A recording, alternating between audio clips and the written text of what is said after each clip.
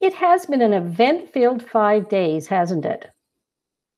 As current visiting scholar and incoming co-editor of the Journal of Ella Montgomery Studies, it's been my pleasure and honor to help curate these events, which have emerged from your research, creative projects, and commitment to the Ella Montgomery Institute and community in general.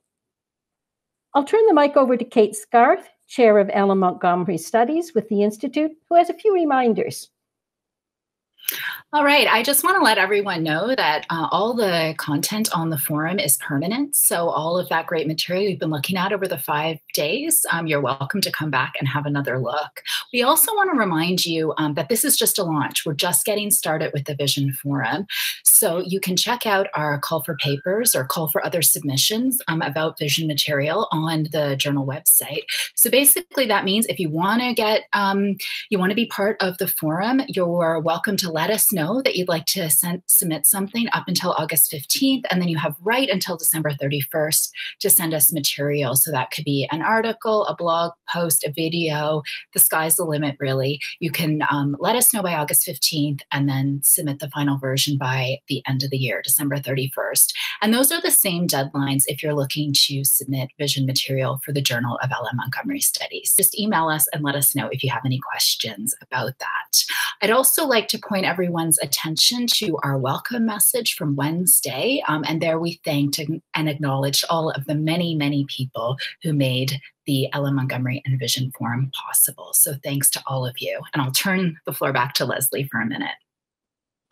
But we would be remiss if we did not give a special shout out to Christy McKinney, the girl behind the screen, the technician who recorded Bretton Dickinson's podcast, as well as our welcome and this finale.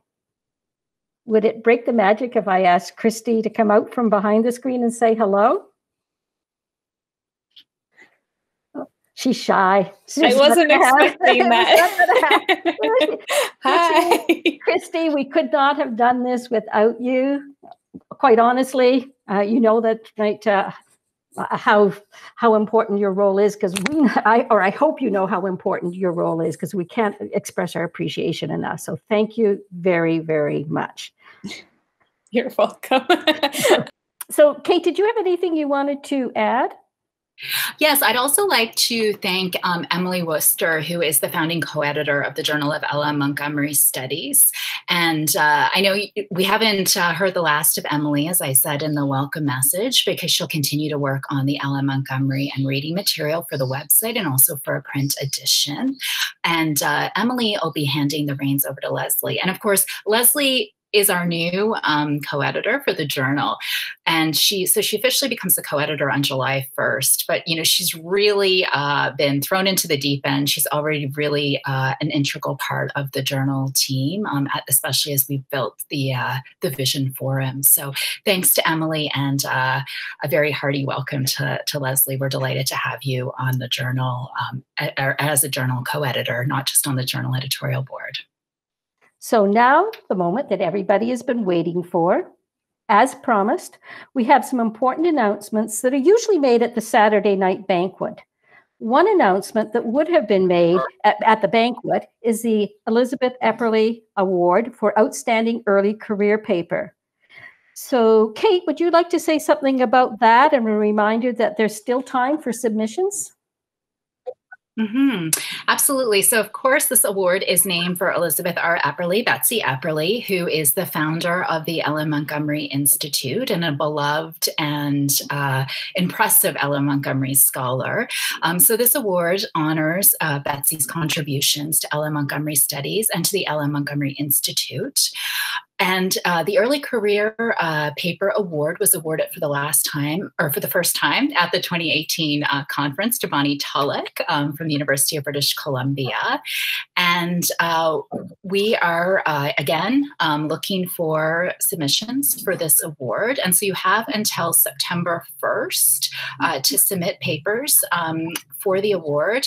And we're looking for drafts for the journal. So it's a little bit different than last time. We're looking for your peer-reviewed articles in development, feel free to reach out to Leslie or I if you have any questions about that. So again, September 1st is the important deadline, and we're really looking forward to getting submissions from early career researchers. And you can find out more information about that award on the LM Montgomery Institute website.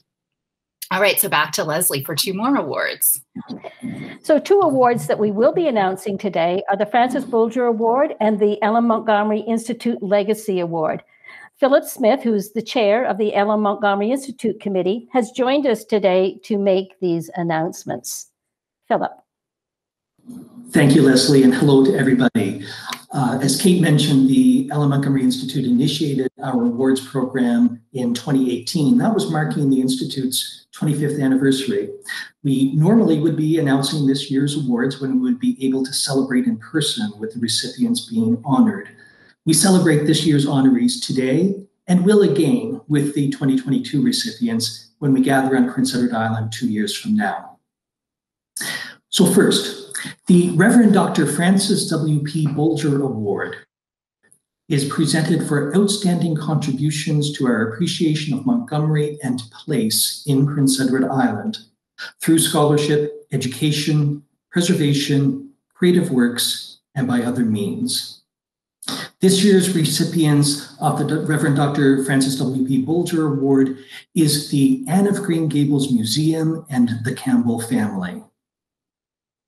One of Ellen Montgomery's favorite places to visit was the farm home of her merry cousins and of her Aunt Annie and Uncle John Campbell in Park Corner, Prince Edward Island. Montgomery called the Campbell house the Wonder Castle of my childhood and featured it as Silver Bush in her 2 Pat novels. It was a second home to her. Maud Montgomery and Ewan MacDonald were married in the Campbell parlor, and the Anne of Green Gables Museum today preserves the parlor, Montgomery's bedroom, and several other rooms as they were in Montgomery's time. George and Pamela Campbell and their siblings grew up in this historic house full of Montgomery memories and clan stories they happily share with visitors. George and Maureen have made sure their children, Julia, Nicholas, and Emily, and now grandchildren, are keenly alive to their Campbell and Montgomery heritage. Montgomery prized the Campbells' famed hospitality. Today, the Campbells graciously introduce visitors from all over the world to Montgomery's life and writing and to her unique connections with the Park Corner property, including the authentic Lake of Shining Waters. It is our pleasure to recognize the Anne of Green Gables Museum and the Campbell family. The LM Montgomery Institute Legacy Award is presented for outstanding lifetime contributions in building Montgomery scholarship and/or public engagement. This year, 2 LM Montgomery Institute Legacy Awards are being presented. In alphabetical order, to Mary Beth Cavard and to Carolyn Strome Collins.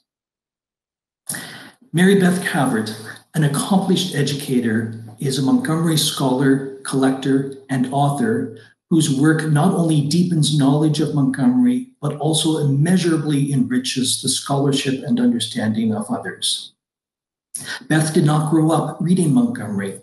Instead, she became a fan in the 1980s because she had a red-haired daughter, and so many people urged her to read Anne of Green Gables. Carolyn Collins asked Beth Cavard to publish a newsletter for the LM Montgomery Literary Society in Minnesota that Carolyn had recently organized. Beth created the Shining Scroll. Over time, Beth developed the newsletter into a premier place to share Montgomery news and scholarship, writing much of it herself. When Carolyn Collins and Christina Erickson led Literary Society members on a tour of Montgomery's Island in 1992, Beth and her daughter were among the eager number. Fortunate to be with other Montgomery readers, including inspirational collector and friend, the late Christy Wooster, at a time when Montgomery scholarship was burgeoning, Beth decided to jump fully into the Montgomery world. She attended the first LMMI conference in 1994 and every one since, and became inspired to, quote, explore Montgomery's biography through the lens of her friendship as identified in her book dedications, end quote. No one else has found more nor shared it so generously than Beth Cavard about the significant friendships Montgomery's book dedications represent. Insightful, indefatigable, extraordinarily personable, Beth has sought out and engaged relevant family members and tracked down elusive details about a significant network of people in Montgomery's life about whom we would otherwise know little. This sleuthing work and her keen eye for a story yet to be told also led Beth to investigate more about George Boyd McMillan's 39-year correspondence with Montgomery. With the blessing of the Reverend Dr. Francis W.P. Bolger and Dr. Elizabeth Epperly, co-editors of a small collection of Montgomery's letters to Macmillan, Beth undertook the monumental work of transcribing and fully annotating for publication the complete correspondence to Macmillan. Mary Beth Cavard is prominent among the friends of the Ellen Montgomery Institute. A go-to source for Montgomery information, she is the trusted colleague and friend of numerous Montgomery family members and scholars. Beth is a remarkable builder of connections and relationships, and her work on Montgomery's friendships, kinship ties, and paratexts is invaluable. The Ellen Montgomery Institute is proud to recognize Mary Beth Cavard's multiple and ongoing contributions to Ellen Montgomery's legacy. Carolyn Strom Collins has made decades-long contributions to the Montgomery world as author, collector, independent scholar, and as creator of networks for those who love the works of Ellen Montgomery. Carolyn read Anne of Green Gables as a girl, but it was when she introduced her daughter to the novel and decided to read it along with her that she became captivated not only by the Anne books, but by Ellen Montgomery herself and by Prince Edward Island. As Carolyn read Anne with her daughter, she began making lists of contrasts between the late 1800s and modern life. Those lists eventually led to a book, The Anne of Green Gables Treasury, Viking Penguin, 1991, written with Christina Weiss Erickson. Together, they also created the Anne of Green Gables Christmas Treasury and the Anne of Green Gables Treasury of Days, as well as companion books to works of other authors. In 1991, Carolyn founded, with Christina, the Ellen Montgomery Literary Society, based in Minnesota. Member Mary Beth Cavard was recruited to edit the Society's annual newsletter, The Shining Scroll, an invaluable resource for articles related to Montgomery, her works, and PEI. Carolyn has been part of each Ellen Montgomery International Conference since the first symposium in 1994. In 2012, she founded the Friends of the Ellen Montgomery Institute, which supports the Institute's collection by accepting donations and with a silent auction at each conference. Carolyn became an avid collector of Montgomery materials, including hundreds of books, magazines, articles, and photographs. She is a meticulous Montgomery detective, evidenced, for example, in her editing an annotated bibliography of Ellen Montgomery's stories and poems, published by the Institute in 2016, and updating Rhea Wilmer's 1986 bibliography. And its companion, A Guide to Ellen Montgomery's Story and Poem Scrapbooks, 1890 to 1940, also published by the Institute in 2016. While putting the new bibliography together, a small group of independent researchers located many of the titles in Wilmer's, quote, unverified ledger titles, end quote. Carolyn, with longtime friend and literary society member, the late Christy Wooster, compiled and edited those as, after many years, 21 long-lost stories by Ellen Montgomery, published by the Institute in 2016 and by Nimbus in 2017. Carolyn's most recent publication is the edited and annotated transcription of Anne of Green Gables, the original manuscript, published last year by Nimbus. Carolyn is a longtime summer resident of Prince Edward Island, even having served as a guide for the Ellen Montgomery Heritage Museum in Park Corner. She has built relationships with those now living on Montgomery's Island, coming to experience Montgomery's sense of place and community. Carolyn brings those experiences to her research and her writing, helping us to better appreciate Montgomery's life, times, work, and ongoing influence. The Ellen Montgomery Institute is proud to recognize Carolyn Strom Collins with the 2020 Legacy Award. So congratulations to our 2020 award recipients. We're moving on from awards to consideration of another big reveal, and that is the new visiting scholar who will be taking up position in 2021. Now, the Institute has a long legacy of really important and beneficial and exciting visiting scholars over the years. The visiting scholar serves as a member of the Ellen Montgomery Institute Committee, is somebody who's available to help the committee respond to questions that come in from students and scholars and the general public about Montgomery. And a very big part of the visiting scholar's role is serving as co-chair of the next year's biennial conference. So the visiting scholar will be doing that in year one, and often visiting scholars extend for a second year of work, where they continue on with the responsibilities that they had, but also take up responsibilities for serving as co-editor for a special issue of the Journal of Ellen Montgomery Studies that focuses on the papers coming out of the conference, which they just co-chaired. So Leslie, you have some news for us on visiting scholars. I do. I have the pleasure of announcing the next visiting scholar, whose tenure begins in July 2021, and with whom I will co-chair the next biennial conference, which will take place the 22nd to the 26th of June, 2022. So watch out for the call for papers that come out in the fall, sometime towards the end of November. Our next visiting scholar is Professor of History at the University of Western Ontario. He researches and teaches Canadian history with an emphasis on environmental and climate history. He was born and raised on Prince Edward Island, so it's particularly appropriate that he has a book under contract with McGill Queen's University Press entitled The Summer Trade, A History of Tourism on Prince Edward Island. In his tenure as the next visiting scholar, he will be writing a book about the 30-year diary of Myrtle Webb, who owned Green Gables House and even continued living in it for a decade after it became part of the national park. Please welcome Alan McEachran as the next visiting scholar with the Ellen Montgomery Institute.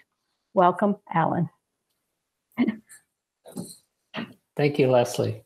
Hi, everybody. I'm honored and excited to be the next Ellen Montgomery Institute visiting scholar and to be co-chairing the 2022 conference.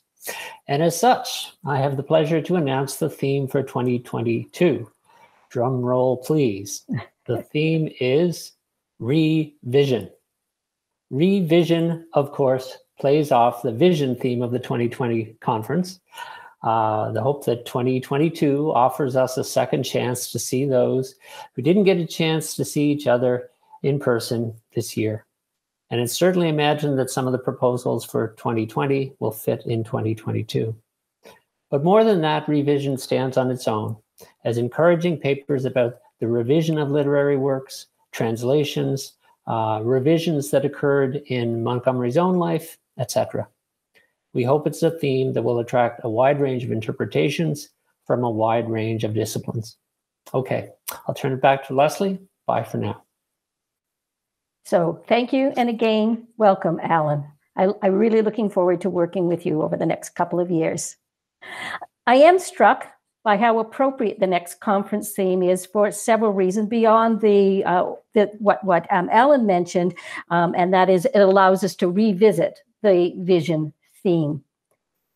But first, what I want to stress is that it's very appropriate in terms of Alan's teaching philosophy. On Alan's department webpage, he writes, and I quote, "A healthy society spends most of its energies trained on the present and the future. But a healthy society also devotes some of its energies to remembering and understanding the past. The historian's job is to tell or remind people today about the lives of others in the past. That's it. Doing so goes a small way to fulfilling the obligation that people of the past are not forgotten.